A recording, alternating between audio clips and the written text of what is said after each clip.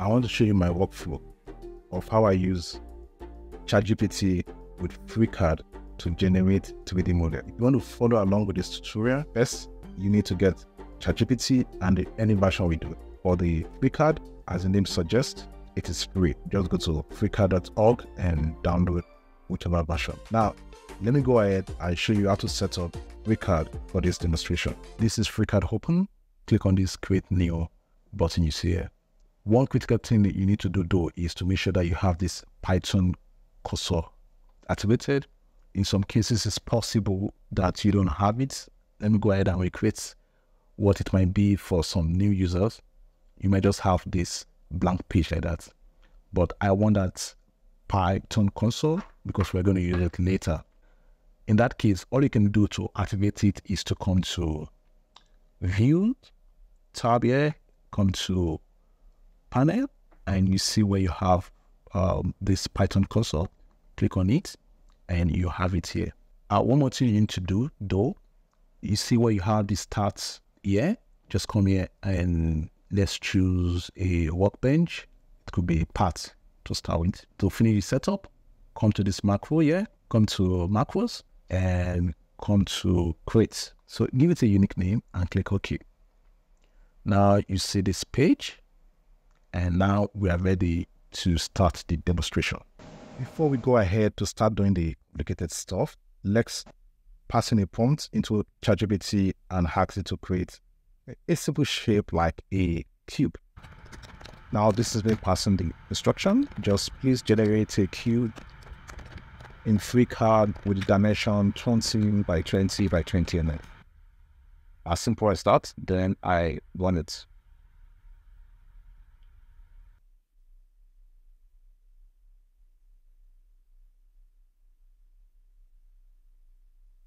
Now, for this purpose, so I come here and copy this code. So where you see copy, I go back to FreeCAD. It is here. And remember, this was a macro page we just created. I just come here and paste it. And I click on this button, which is 1. Now we can see the cube has been created for us. As you can see from the setup, everything is working fine. Now let's give it something much more difficult or much more complicated. What I intend to do is to create a stairways. And let's see how ChatGPT would handle that. Generate a stairways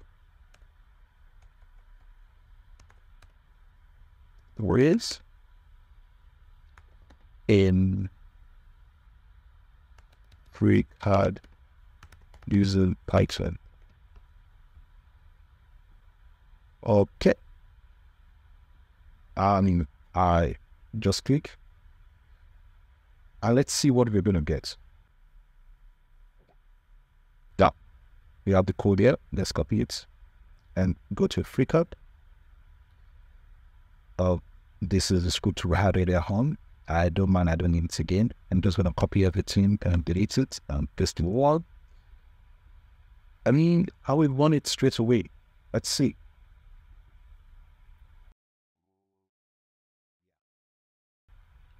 Fair enough, the result we got wasn't that bad, but I want something more. I want something where I have a bit of control. It's possible that you have a different concept in mind. Maybe if I keep writing the prompts, I will go close to what I want to get. But from what I've seen here, the more complicated the instructions are, the more the software is likely going to break. So what I do most of the time is that I show ChatGPT a sample of what I want. Let me go ahead and show you how to train the ChatGPT and give you what you want. Okay, so for what I want to do, I will come to part design.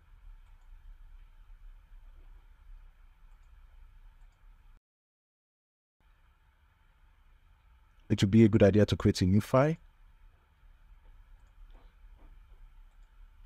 Oh, before I go ahead, I need to explain something. Now, you see this Python console here? Every activities I model will be recorded here.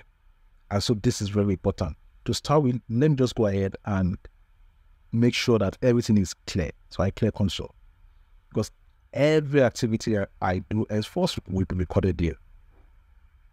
Now, with this new document selected, click on create new body. With this new body, click on create sketch. And for the sketch, I click on this exit plane.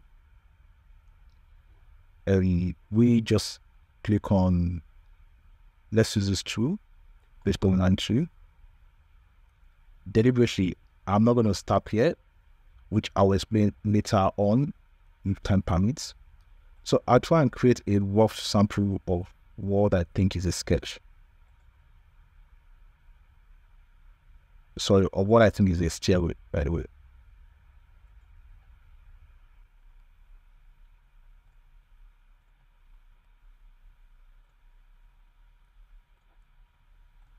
Okay. This is what I'm doing for. I don't mind the dimension. The most important thing is I ensure that the lines are straight, and you can see the lines are straight here with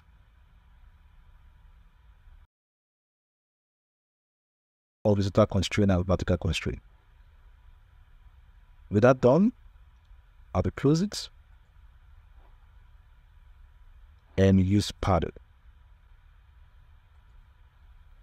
Now I'll give it, let's say, 50 mm or maybe 100, and click OK. So more or less, let's say this is what I'm paying for, and I'm done. Now you see this console here. I'm just going to click on it. I'll click Ctrl A to right click and click copy. Now with this copied instruction, I come back to ChatGPT and I tell it, this is a Python code of what I have in mind.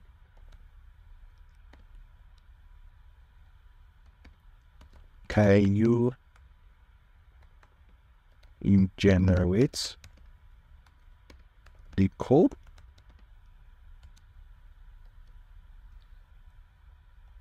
What I'm doing right now is giving it back those code, the recorded steps I took, copying those steps and passing to ChatGPT so ChatGPT is going to look at the code, clean it up, and give me something that I can reuse. That is the first step. Let's go ahead, and this step is very important so that ChatGPT have a context to the instruction I pass afterwards.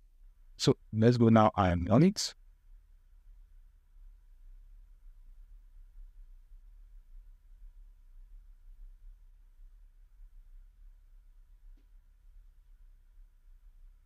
Now, as you can see, ChatGPT is coming up with something much more elegant than what I get with. This is a moment to see if everything works as fine as we expect. So I'll just go ahead and copy it. Come to FreeCAD. Go to these scripts and put everything that they do. And let's run it.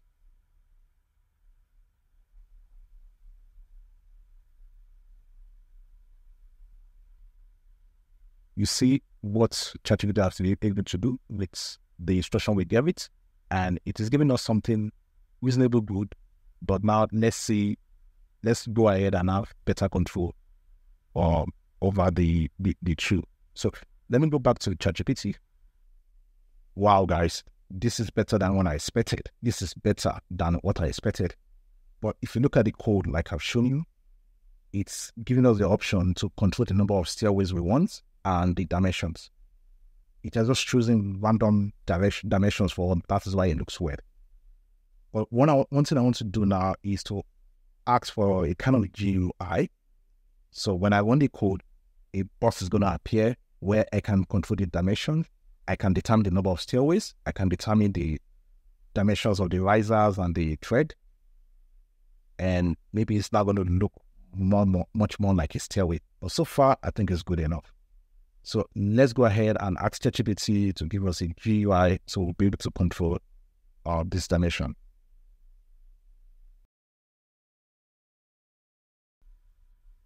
Fantastic. Okay.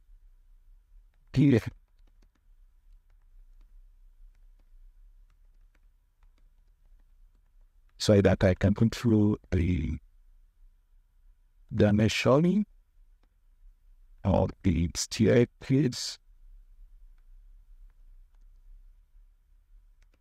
Then I am on the code. And now I want it. So let me go ahead. Copy the code. Now it's asking for something. Ensure you install this thing. I presume this should be pre-installed. I'm not going to go into any installation, but let's see if this works. If it doesn't work, I'm going to ask it to give you something else. So let me go back to the code. And now delete the initial code, put these, save it, and let's run it.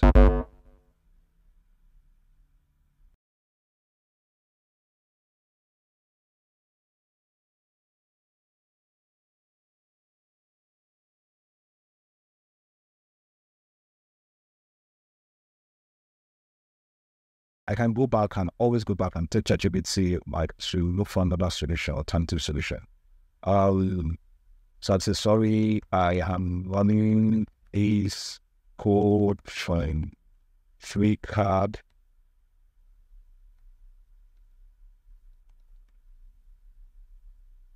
Environment.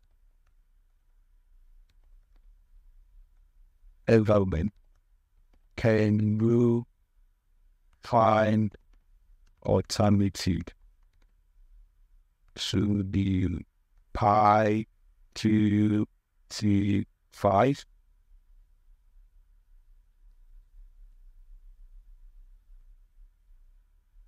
Okay, so now we copy the code.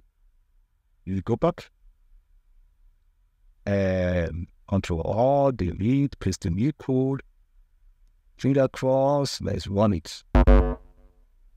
I'm running through an error here, and I don't know the error. So one thing you can do is that we need to see the source of error. So to do that, just come to View, go to Panel, and go to Report View. Report View should record the errors we are running into. Let me first go here and clear it, so that I have nothing. Then I go ahead and I run the code. If you want to error, all I just need to do is go there and select everything. Right click and copy it.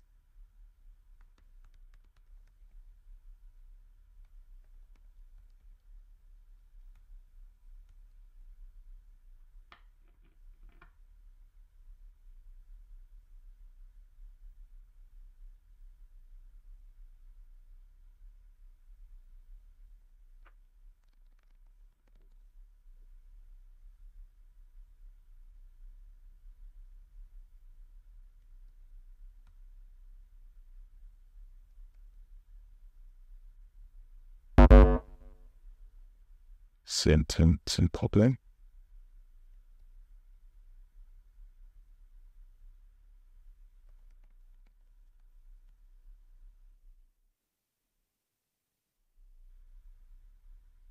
Okay.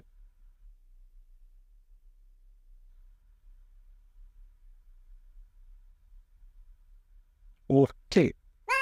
Yes. We give it a stair width, the stair height, and the number of steps. So stair width, let's make it 25. Stair height 20, and number of steps, let's make it 5. And we'll click OK. And bar. Yes. Now we get something. We can go ahead and tweak this thing to what we want. And this is just a starting point. I'm still going to be working on this, and I will show you with the final result. You can as well go ahead and play with it. One thing you notice though is like towards the end of the code, we had 2 issues we ran into. And you saw what I did. All I just need to do in FreeCAD is to copy the error message and pass it back to FreeCAD, and rather to ChatGPT, to see the error and to make necessary adjustments. And if you stay tuned to this channel, I'm going to be showing very interesting projects that I've executed with this method. I hope you stick around. Thank you for joining me so far. I'll see you next time.